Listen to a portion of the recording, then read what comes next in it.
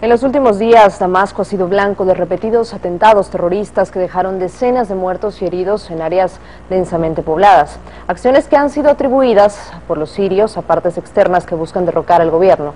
Veamos. Atentados, ataques con proyectiles de mortero y asesinatos selectivos caracterizan el escenario de violencia que vive Siria. Actos que la población civil denuncia buscan provocar una guerra sectaria en el país.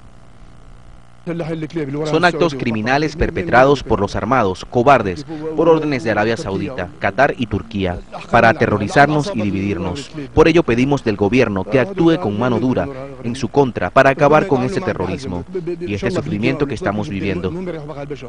Le decimos a los patrocinadores de los armados y a quienes envían mercenarios a matarnos que no nos rendiremos y seguiremos apoyando al presidente Bashar. Estamos dispuestos a sacrificar nuestras vidas y las vidas de nuestros hijos por nuestro líder, Bashar al-Assad, y por el bien de la patria.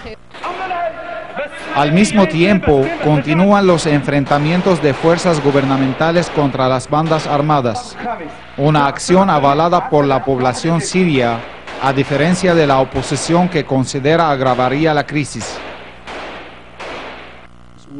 Es obvio quién es el responsable de la violencia, pues la revolución del pueblo comenzó pacífica y el gobierno la reprimió con violencia, y por consiguiente había que responder de la misma forma. Y entonces fuerzas externas y extremistas actúan con el terreno beneficiándose de este clima creado por el régimen.